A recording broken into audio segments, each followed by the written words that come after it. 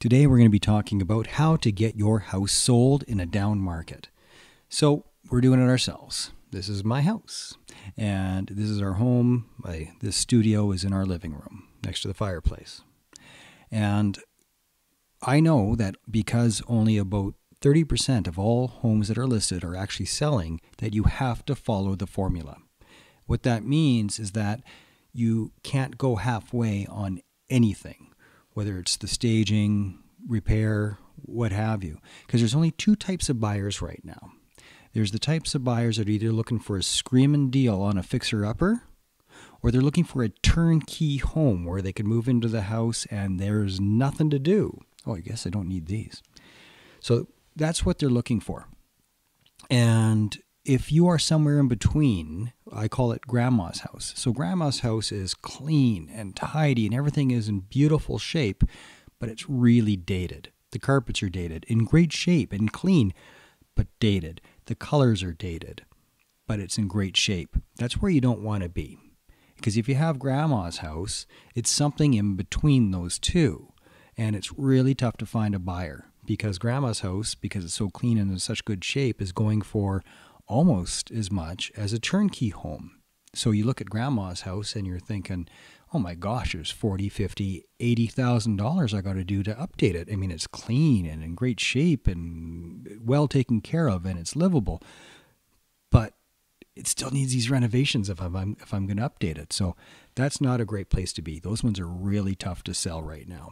And even in a hotter market, that's not the best place for you to be, but they will sell. Right now, not so much.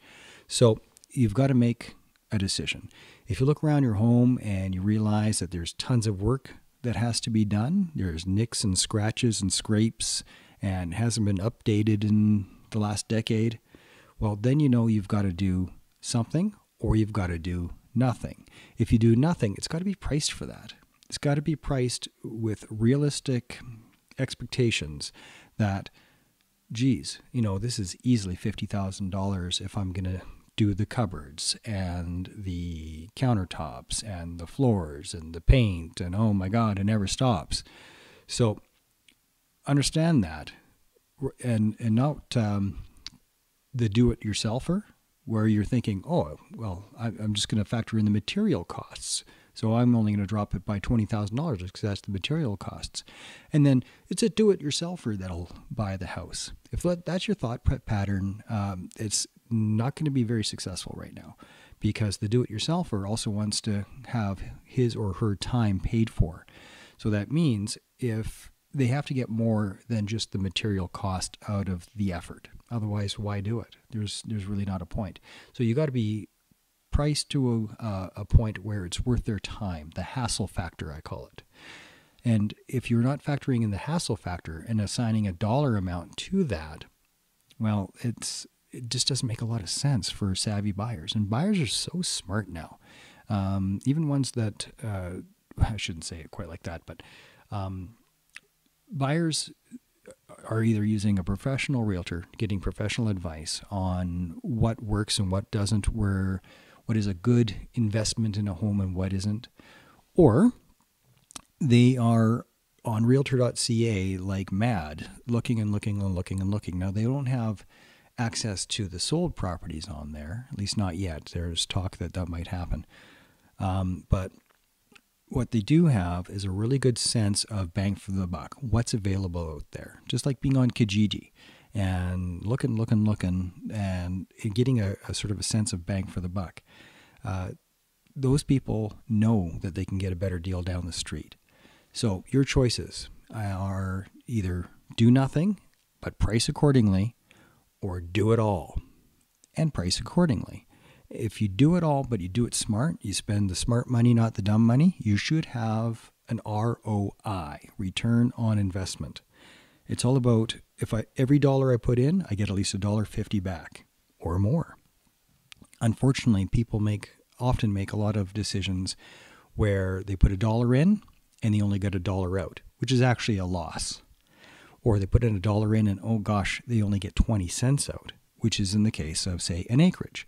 If you have an outbuilding, like a big shop, well, that's awesome. And it's a great selling feature People like to have a great big shop. But from an appraiser's point of view, it is just not something that adds value to the property. And from a market value point of view, you can spend $100,000 on a really great shop and only be able to get maybe $15,000, $20,000 back. So that's an $80,000 loss. Not great. Great for the buyer, though. If you see a brand new outbuilding on an acreage and the acreage is priced the same as one without the outbuilding, well, hey, it's a free outbuilding more or less. And I've done quite a few deals just like that, where the property is basically land value, a real crappy house on it, but full of outbuildings. Great. So they build a brand new house on there, and all the outbuildings were free. Bonus. Anyway, if you need any more advice on how to get your house sold in this market, or really in any market, you can either give me a call at 403-463-4313, or if you like, you don't want to talk to me, that's fine. I'll provide you with a copy of my new book, The Home Seller's Bible for Homeowners, Agents, and Investors. That's the Home Seller's Bible for Homeowners, Agents, and Investors. It is a compilation of myself and 10 other industry experts. So it's not just all me. I have the lawyer, the flooring person, the roofing person, social media expert, I mean, you name it. Mortgage broker, rent to own, oh my goodness, surveyor. I have it all in this book. 280, it's a great reference guide, and it's actually an enjoyable read. People actually read the darn thing. So it's more interesting than a dictionary, apparently, which is good. But it has the tips and tricks that tell the truth of how to sell it, whether you want to sell on your own, which is perfectly fine, or if you want to have a professional realtor, this book helps you keep them accountable. So you know what to expect, and you know where they're falling a little bit short. Either way, the Home Seller's Bible for Homeowners, Agents, and Investors, available on Amazon.com, Amazon.ca, and actually all around the world on whatever their local Amazon address is. And also, for anybody that meets with me, I'll give you a paper copy for free. If we're talking about real estate, it's my business card now, is that book. Or I will simply email you a free PDF copy of the Home Seller's Bible for Homeowners, Agents, and Investors. Thanks for tuning in. Please leave your comments below. Let me know if you agree, disagree, if there's any other questions, if you are interested in hearing about something that I didn't cover.